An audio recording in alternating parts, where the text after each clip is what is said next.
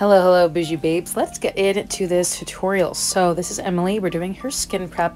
We're, of course, starting with the First Aid Beauty exfoliating pads, and I am now going in with hyaluronic acid serum. She has stunning skin, but we still got to prep it, make sure it's nice and well hydrated. This is a under eye cream. She is, I believe, a junior or a senior in high school, so assuming that maybe her skin care isn't like to the full extent, so still want to take care of it. I was putting on some Lumi Glotion from L'Oreal, and look at all that glow that it added.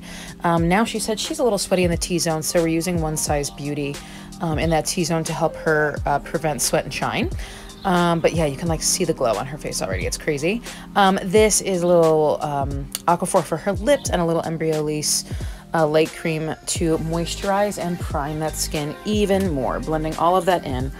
Today we're going for a look that is glowy but simple. It was for a very natural photo shoot, so we didn't want to change her look. We just wanted to elevate her for the camera. So that's exactly what we're doing. So I'm filling in her brows pretty lightly with the Senna Cosmetics brow powder, and then we're going back in with a gel in just a moment. I am going to be using the NYX gel. I think this was in the shade maybe Espresso. So brows are done. Again, looking nice, looking fluffy, but not overdone. I'm now using a Catrice concealer, and we are just priming those lids, making it a slightly brighter color than her skin tone, just so I can really blend it out. And same going on with Beauty Blender, really blend it out and make it a really nice base, give her a little brightening, but nothing too intense.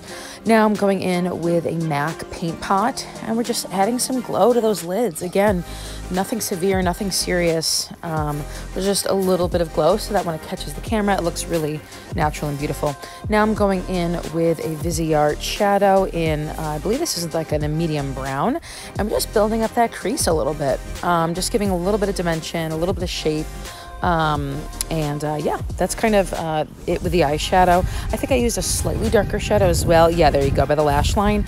Just to build up the future liner that we're going to be adding on top of it. So just kind of building, slowly building, I feel like, with a natural eye. It's really important to do a slow build, so not just pile on a ton of stuff, just a slow build. So now I'm going in with a black eyeliner. This is actually from the drugstore. These are the Maybelline Eye Studios, I think, gel eyeliners. I got them in black and chocolate brown recently, and they're really great. Now I am just setting it with a black eyeshadow to make sure that it really is as waterproof as it says. So now I am going in and kind of working on finding the right lash for her, making sure that they're the right size. So it took a minute to get these lashes going, but that's fine. Now we're sizing them on her. I find that the lashes, these are the Ardell 421s, I find that a lot of times they're just a little bit too big for most of my clients. So I snipped them. I used the Lash Duo glue, the latex free, because you never know.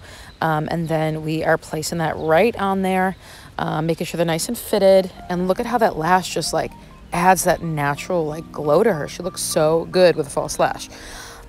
Especially for photos, I always recommend, even if you're not used to wearing false lashes, it makes such a difference in a photo. I can't even tell you. Even you can see with the video, the difference that it makes for her.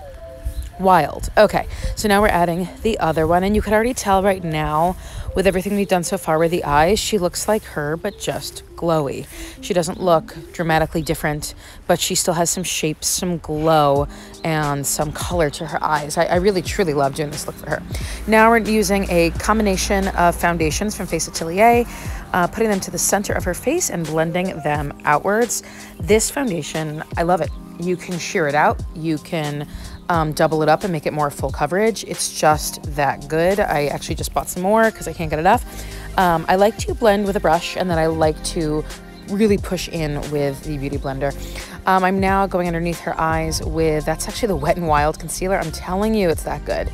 Putting it in the under eye and then highlighting the center of her face as well, blending it out with a Beauty Blender, and really just kind of making sure it's fully blended and doing a little bit of lifting and a little bit of concealing all at the same time. Okay, now I'm adding a little bit of a dark shadow underneath her eye, just to, again, make the eye look a little more complete, make it look a little less bare. It was just feeling a little bit bare to me, so we added kind of like a dark brown underneath, and oh gosh, yeah, I love the way her eyes are looking already. So good. Now we're going to add a cream blush. Cream blush equals life to me. So we are doing the, I think it's the HD. Oh, I'm forgetting. Oh, Makeup Forever. Makeup Forever HD. Asking her to do the fish face. And now we are doing some contour with a Danessa Myricks cream palette, making sure we blend that down the neck. I didn't want to do too much on her. I didn't want her to look too severe. Again, wanted to keep this natural, so we just did a little bit just to give her some color and just a tiny bit more structure, making sure everything is blended, working that in down her neck. And now we are setting the under eye with some setting powder. Okay, now we're setting the whole face with setting powder from Charlotte Tilbury, making sure that things are set and looking good before I apply more powder products. I'm now using the Milani blush in Luminoso. It got natural highlighter in it, so like, let's go. I love a 2-in-1 product. Now I'm giving her a little bit of bronzer. This is from Benefit, and this is their Hula bronzer, just to warm up that skin even more.